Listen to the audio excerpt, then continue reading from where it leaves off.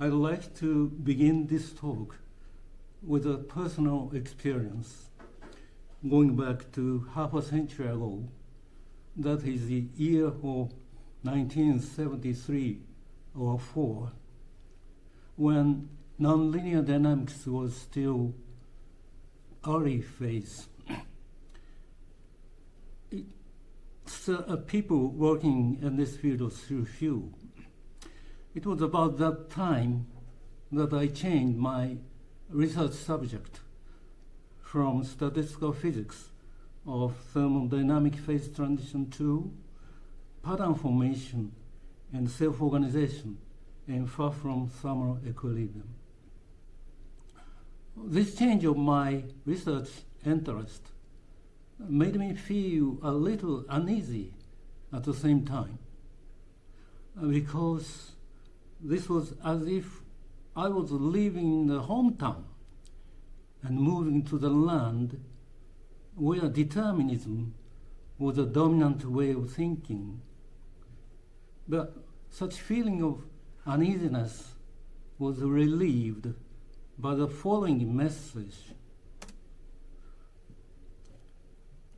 which I found in the book of Glansdorf and Prigogine, published in 1971. It says that classical thermodynamics is essentially a theory of destruction of structure. Such a theory has to be completed by the theory of creation of structure.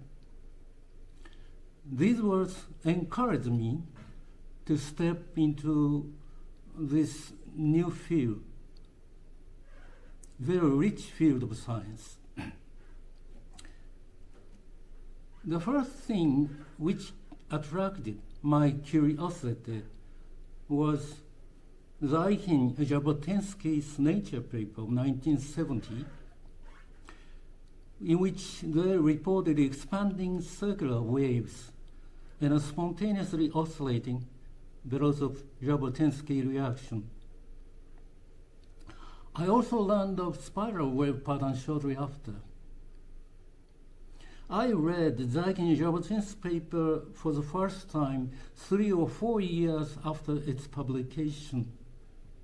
Still, I couldn't find any theory yet which explained successfully this wave pattern with mathematical language. So I wished to do this myself, ignoring that I was still a beginner of nonlinear dynamics. Although a 3-component differential equation model called the originated was already known for this reaction system, it seemed hopeless to relate such an elaborated model to relate the observed wave pattern. So I thought, as anyone may think of, that much simpler hypothetical reaction-diffusion model would be enough for the purpose of qualitative explanation. One such model was the so-called oscillator, invented by Prigogine's group of Brussels. The corresponding 2-component reaction-diffusion equations have this form. It was easy to find a spatially uniform steady solution exhibits Hopf bifurcation. But how to go further beyond the onset of oscillation was the first problem to be faced with. Indeed, a limit cycle oscillator seemed to be a very tough mathematical object, and how to deal with spatial variation or spatial degrees of freedom was also a problem. One thing which was helpful was my earlier experience of phase transition theory, in which the dynamics of small amplitude order parameter A near and above the second order critical point was often studied using the simple phenomenological evolution equation like this, including a cubic nonlinearity and diffusion, and possibly with additive noise, which was crucial to the study of critical fluctuations. The so-called time-dependent Ginzburg-Landau equation for superconducting transition is an analog to this equation, but its form is a little more elaborate. A similar idea was being introduced to the study of instability and self-organization phenomena in far-from thermal equilibrium. And such an approach was highly recommended by Hermann Haken in the context of his proposed new field of science, synergetics. In fluid dynamics also, Newell and Whitehead derived a small amplitude equation near the onset of Rayleigh-Bénard convection. And Stewardson and Stewart did a similar work for plane Poiseuille flow. Among these works, I was particularly interested in Newell-Whitehead work because they develop a simple algorithm for constructing a small amplitude equation perturbatively from the original fluid dynamical equation. Although Rayleigh-Bénard convection and steady-state bifurcation, their method seemed easily applicable to the instability, occurrence of instability in reaction-diffusion systems. As it expected, a small amplitude equation for a complex order amplitude A was successfully derived, which is now called the complex Ginzburg-Landau equation.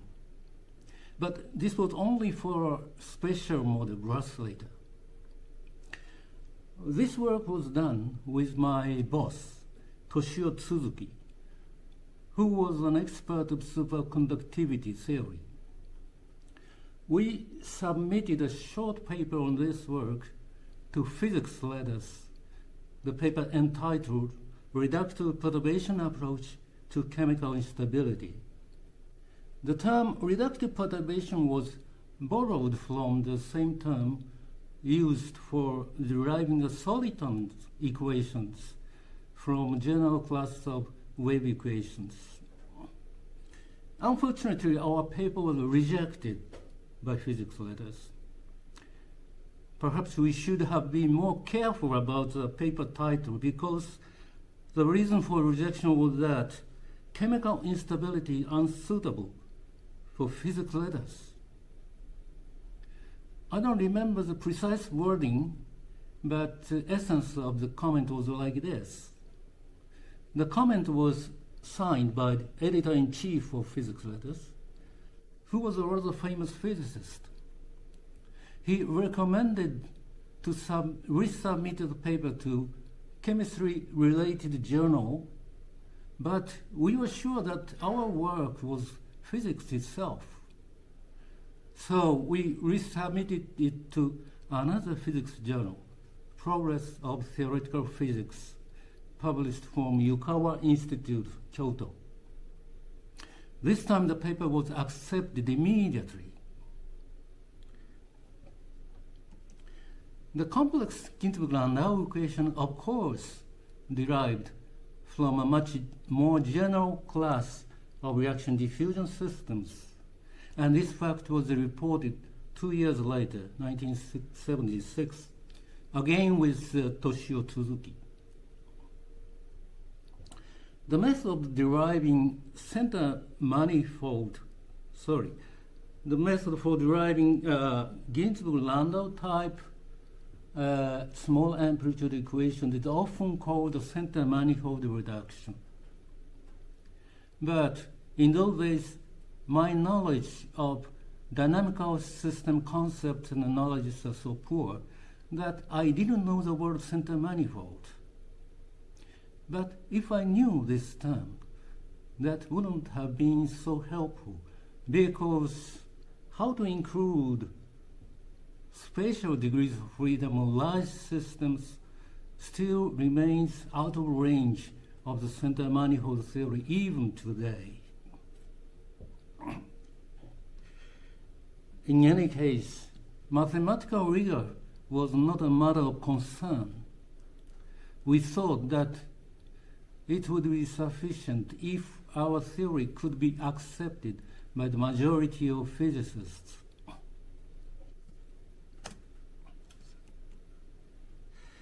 So next subject I'd like to talk is how I was led by chance to the discovery of what is called the Kuramoto-Sivashinsky equation. While I was making a preliminary analysis complex Ginzburg-Landau equation derived before, a family of plane wave solutions were easily found. I thought that these waves might have something to do with the wave pattern observed, but I didn't know how to push this thought forward. This was partly because I was ignorant of the fact that pacemaker impurities were involved and the formation of expanding concentric waves, and that topological defects were needed for the creation of spiral pattern. Even worse, this ignorance of mine led me a completely wrong speculation that the spontaneously appearing wave pattern might be a result of some kind of instability occurring to a uniformly oscillating field.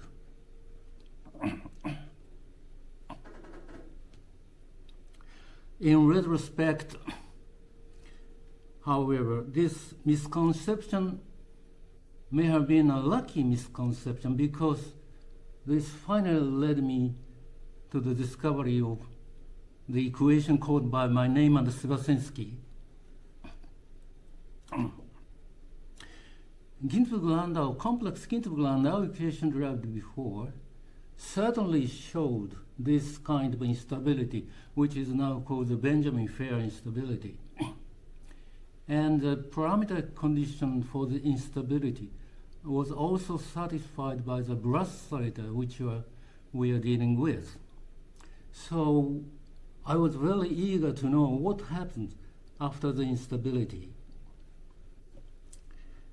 I imagine if I were faced with the same problem today, in this day and age, I would possibly resort to a numerical simulation of complex Ginzburg-Landau equation at first.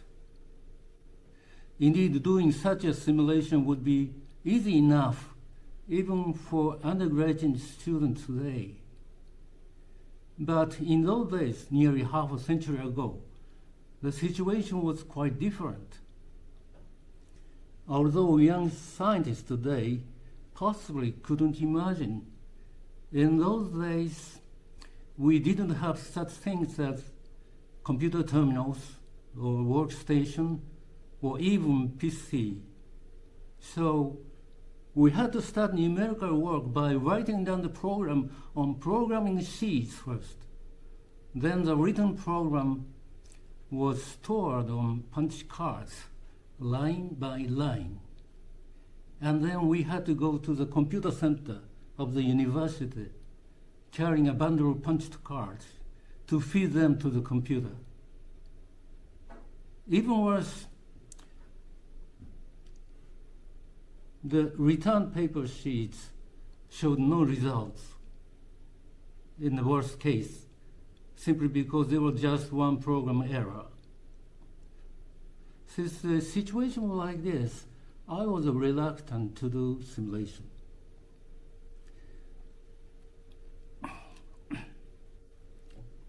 So I decided to proceed only with paper and pencil. So I came back to the original question of the greatest concern: what happens after the instability?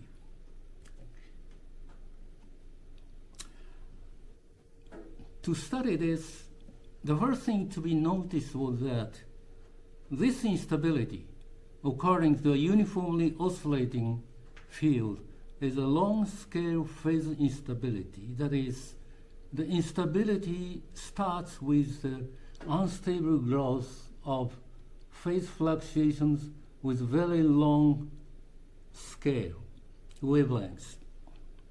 So it was expected that after the termination of the unstable growth, these long-scale phase fluctuations evolve in time very slowly. This naturally led to the idea that rapidly decaying amplitude disturbances could safely be eliminated adiabatically, and the whole dynamics could be described only in terms of phase.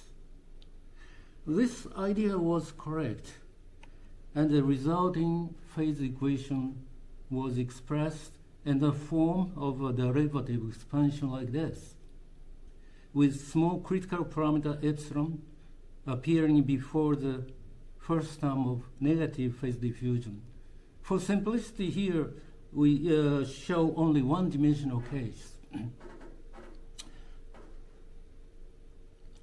Then we had to select out the most important terms from this expansion series. For this purpose, the scaling idea was very useful. Specifically, we rescale space x, time t, and phase phi by assigning a superpower of epsilon to each quantity. Then, omitting all details, the first three terms on the right-hand side turned out the most dominant, dropping all the other higher-order terms, and making use of other two parameters, lambda and mu, suitably inserting the scale transformation. The parameter-free equation called by my name and Sivashinsky was finally obtained. The next question was how the solution of this equation behaved. I remember one day my boss Tsuzuki glanced at this equation written on the blackboard. He said, "This might be turbulence." Actually, I was also thinking of the same possibility myself, but only vaguely. So I thought, if his words were true, all my effort of working with paper and pencil would be a waste of time. Numerical work was inevitable. But I was not good at this, so my coworker, Tomoji Yamada, did it, who was an old friend of mine since our undergraduate days.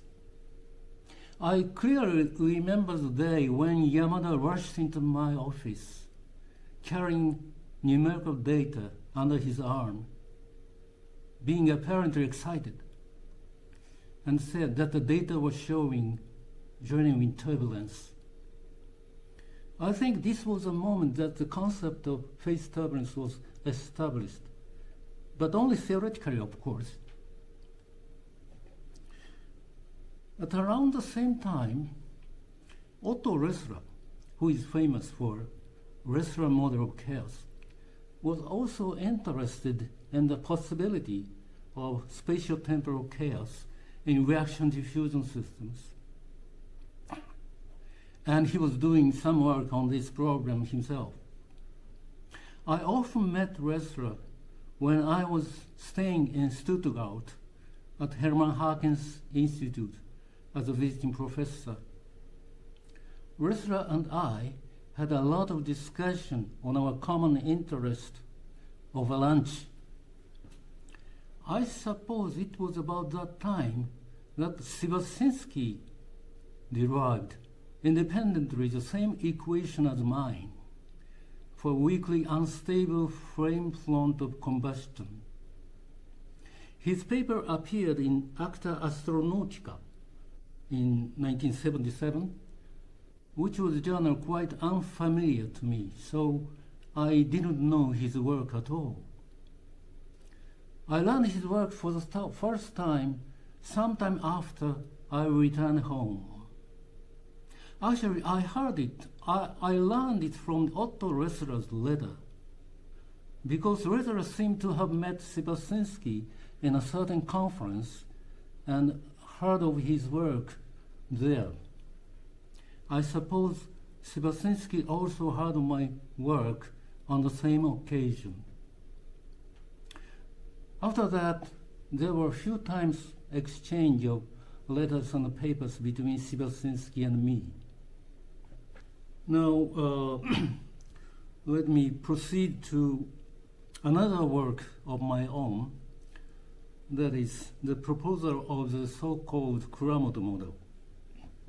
This work was motivated by Art Winfrey's paper entitled Biological Origin and the Behavior of Population of Coupled Oscillators, published in 1967. In those days, theoretical biology was not so familiar to me, so it was 7 years after its publication that I read Winfrey's paper for the first time. Winfrey's claim is that there should exist a critical condition for the onset of collective oscillation in large populations of globally coupled phase oscillators with random frequency distribution.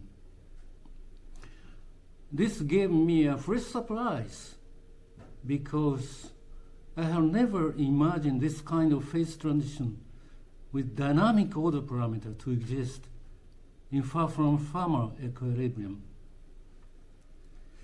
Actually, Winfrey's paper is not an easy paper to read.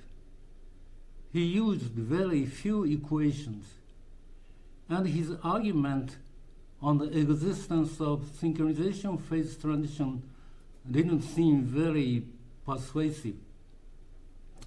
But his original idea was very attractive, so I was completely absorbed in his theory. Winfrey's model has this form, although he didn't write down his own model in an equation form. Here, Z of phi sub j is the phase sensitivity function of the oscillator J with phase phi sub j. And capital X of t is what Winfrey called the influence function. And in this case, it's given by the sum of the coupling forces coming from all the other oscillators. Winfrey employs a very simple functional forms for z of phi and small x of phi. But this product form of coupling didn't seem easy to handle. So I wondered if there might not be a way of simplifying this model so as to allow mathematical analysis. The idea which hit on me was that the complex Ginzburg-Landau equation derived before might be used after some modifications. The modifications made were the following. The space was discretized. Diffusion coupling was replaced with global linear coupling with real coefficient. And the natural frequencies were made randomly distributed.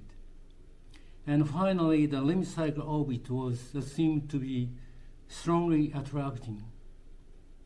The result of all these modifications was my model with much simpler coupling function.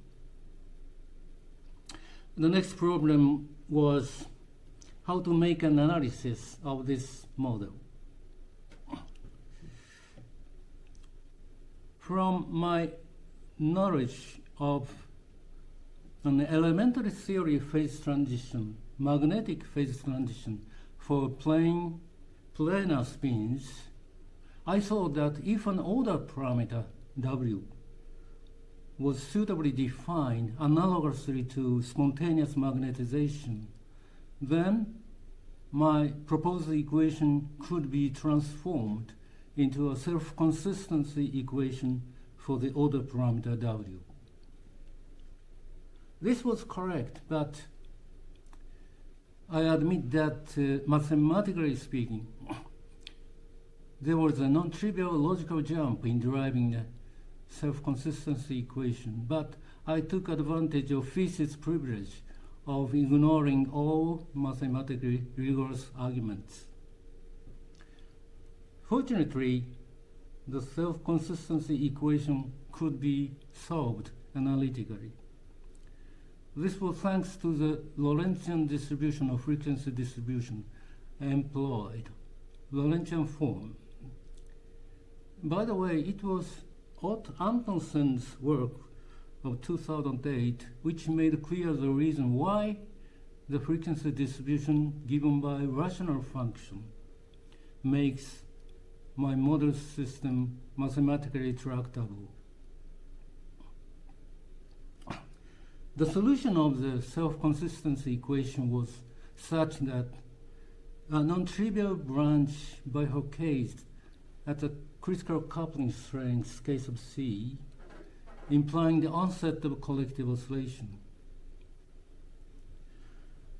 Without mathematical argument, I took it as a matter of fact that an exchange of stability occurs across a critical point by which the quiescent collective state gives way to collective oscillation.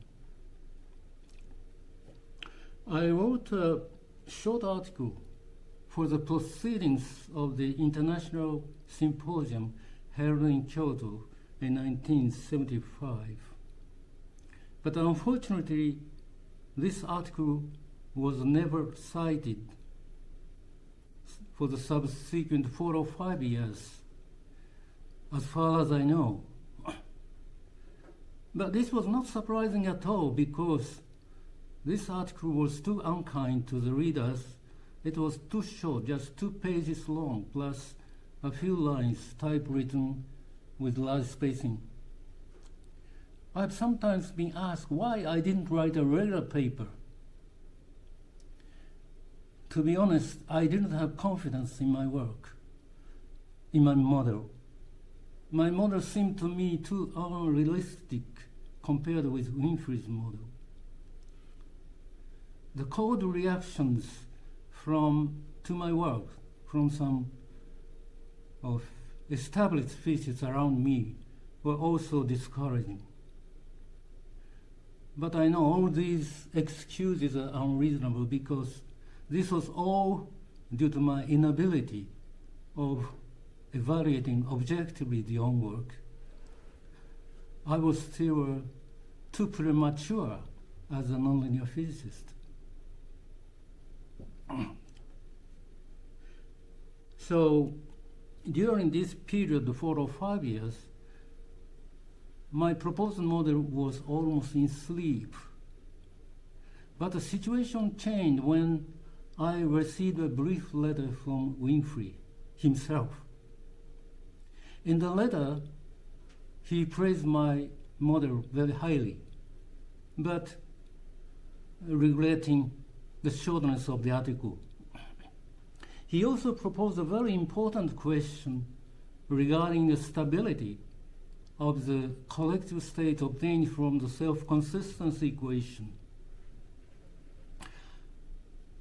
This was really a tough mathematical problem, and naturally I didn't have an answer. Indeed, and unlike usual bifurcations of dynamical systems, conventional stability analysis is unavailable here. Also, no variational principle can apply, because a potential like free energy is non-existent in this case. So how to work out a theory on the stability and order parameter, dynamics of order parameter, was to become a long-standing problem in later years. A number of theories challenge this problem. To name a few: Mirolov, Strogatz, Crawford, Otto Antonsen, Chiba. Among others, Otto Antonsen's work triggered a flood of publications on its application and generalization.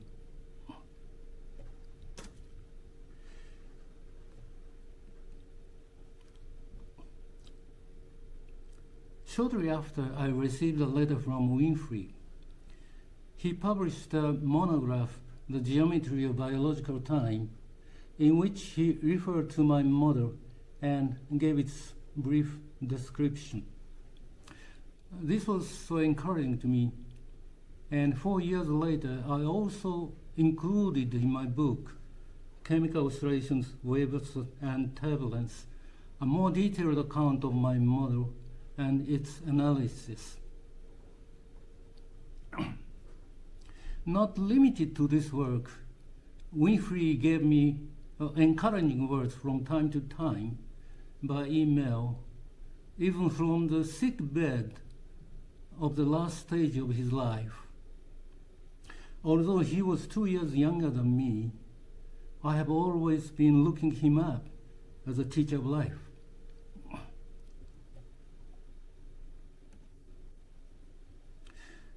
Well, as I talked about above, the two phase equations I derived, one describing the phase turbulence and another synchronization phase transition, was a result of the so-called phase reduction of the complex Ginzburg-Landau equation, or its variant. From this, it's expected that describing oscillator dynamics only by using phase could be a powerful way of studying coupled oscillator systems in general, not just for highly symmetric models such as complex Ginzburg-Landau type oscillator systems. Indeed, the idea of phase reduction has a long history, ever since Malkin's theorem, which appeared in the middle of the last century. I also formulated my own theory of phase reduction in my Springer book nearly 40 years ago, and over the last several tens of years, many people employed the phase description as a common tool for the study of coupled oscillators.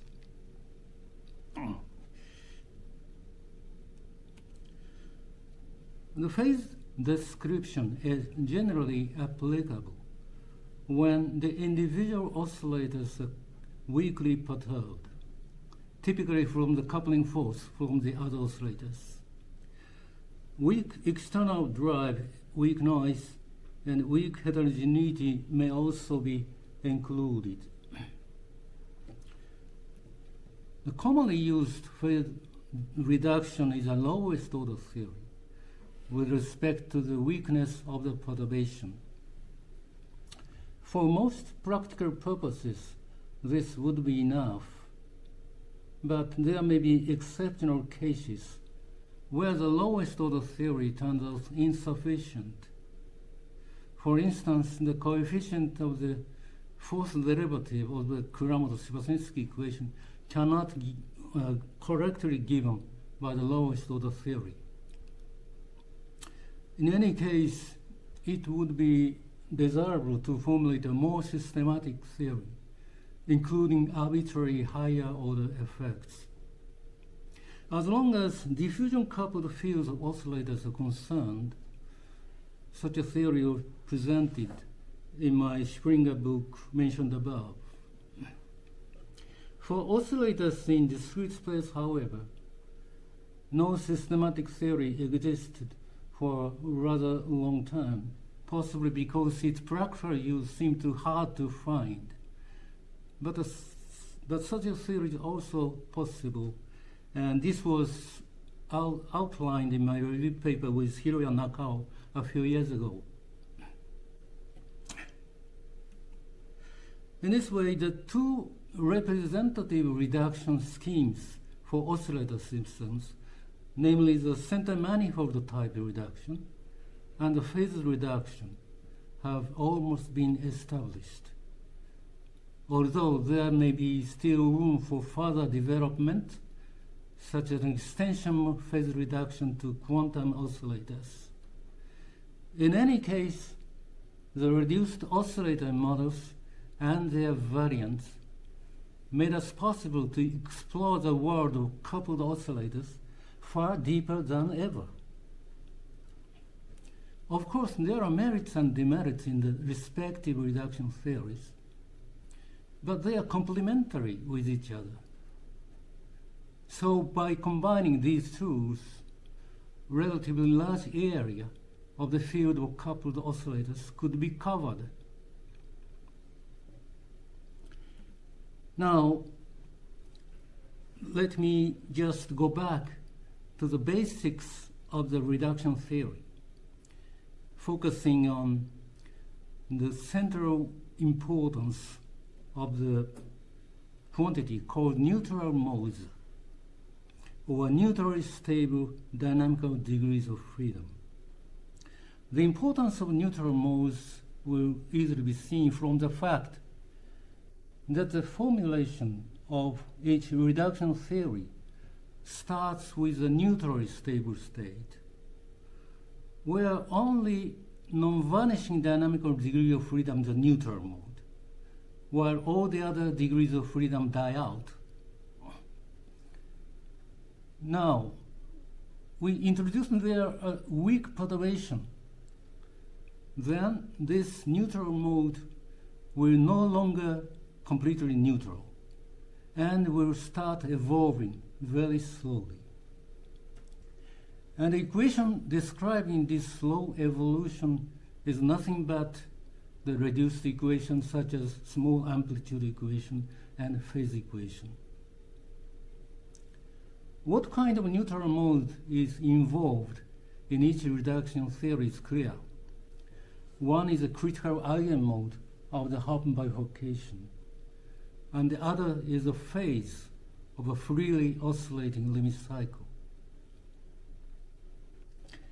If we broaden our perspective, these two kinds of neutral modes may be regarded as specific examples of the two more general classes of neutral modes existing in nature universally. The first class will appear on the boundary of a structurally stable regime where the system is not stable nor unstable, that is neutrally stable. The second class of neutral mode exists whenever the system stays in a broken continuous symmetry, like a limit cycle oscillation which breaks the translational symmetry of time. The second class of neutral modes are called the number-Goldstone modes. How universally these two classes exist in nature is remarkable. Indeed, loss of structural stability, or more generally, a sudden change of phase from one to another, occurs in every scale of nature, from the scale of high energy physics to human scale, and possibly even to much larger scales too. Completely the same may be said for the broken continuous symmetry. Well, it may be questioned whether or not universal classes of neutral modes are limited to these two classes. Actually, there is a third class, which is conserved quantities. Conserved quantities are neutrally stable simply because an arbitrary change of their values is conserved, similarly to phase. We know the classical reduction theory of Enskog and Chapman, very old theory, which takes advantage of this nature of conserved quantities for deriving the Navier-Stokes equation from the Boltzmann gas kinetic equation by means of a method quite similar to the systematic reduction theory of systematic theory of phased reduction. Now, let me come back to the issue of coupled oscillators, and let me say something about how our reduced oscillator models can serve for practical purposes. In connection with this problem, there is one thing which should be considered seriously. That is a critical opinion which said that the reduced oscillator models, such as the coupled phase oscillators, are too simplistic, so that their power of describing real dynamics would be so weak. I partly agree with this opinion, but at the same time, I would say that the primary role of the reduced models to provide a rough sketch of the reality and not its precise picture, by which the specific aspects of individual systems will largely be cut off, but instead something universal, shared commonly by seemingly different systems, will become clear.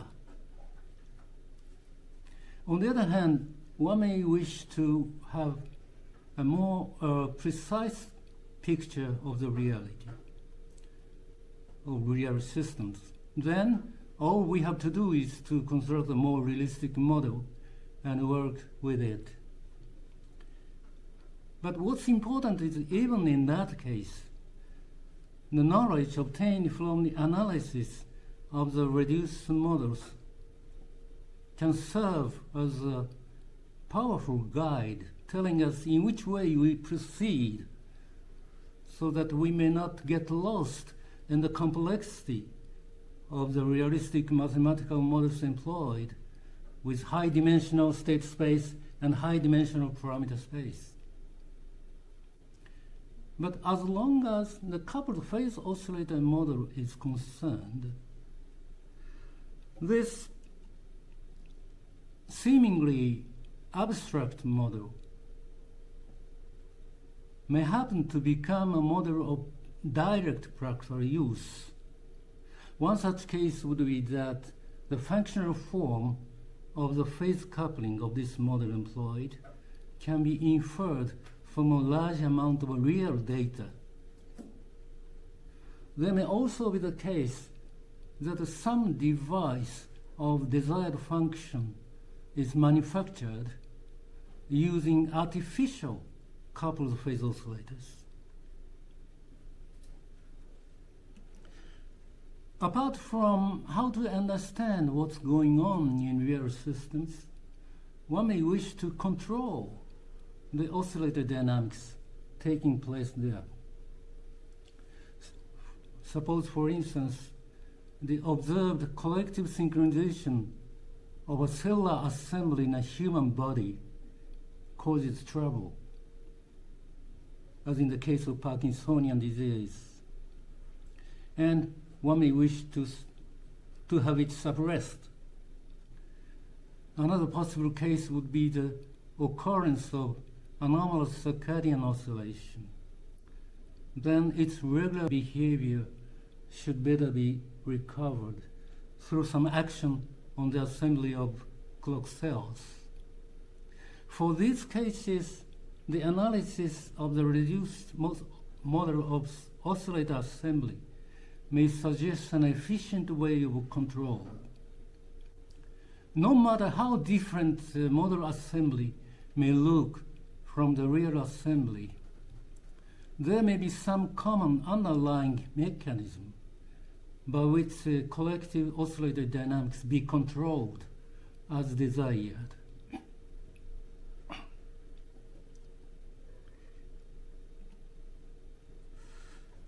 Although not directly related to their practical use, our reduced oscillator models may help to discover the new types of behavioral coupled oscillators. if I'm allowed to refer to my own work with co-worker about talk, the so-called chimera states will give one such example. This exotic behavior of oscillators was first found in a homogeneously extended field of phase oscillators with non-local coupling, where the system breaks symmetry and the whole space is clearly divided into synchronous and asynchronous domains. The naming chimera states was coined by Stephen Strogatz, and its original meaning was largely extended thereafter, by which a flood of papers, related papers, have been published up to this day. Many other intriguing oscillator dynamics have been discovered through model analysis, although I will not refer to each of them. In any case, many of these findings wouldn't have been possible without drastic dynamical reduction. Of course, the realizability of all these dynamics should finally be tested using more realistic oscillator models or in experiments. In concluding this talk, I'd like to say that the science of coupled oscillators are highly interdisciplinary in nature. The mathematical methods, theoretical models, and universal concepts established there are already rich enough. With these tools, we are still on the way of exploring this complex world, hand in hand with many other tools developed in different branches of nonlinear science. Thank you very much.